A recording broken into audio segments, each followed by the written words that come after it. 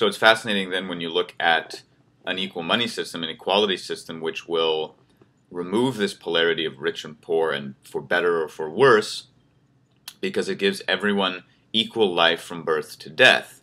And your life is no longer about having to achieve a better balance, monetary balance on your balance sheet so that you can survive and be better off. And then if you, because then your whole life is about holding your balance and maintaining your balance and trying to get a better balance so you can be better off in fear of being, in fear of losing your current balance and having a worse off balance sheet, which means that you and within your life will then be worse off. An equality system will remove this polarity, give everyone equal life from birth to death. And when you look at then the effect this will have on the current marriage vows that people take, these apparently holy, sacred marriage vows will become irrelevant because they're based in the polarity of the current money system: richer, poorer, worse, better, worse, till death. So the marriage vows, I guess, will have to be changed,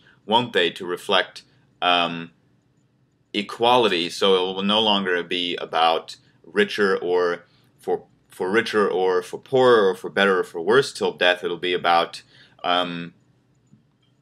we are both equal in life and equal in everything and equal in as partners till death do us part. So the marriage vows will have to change, which is a fascinating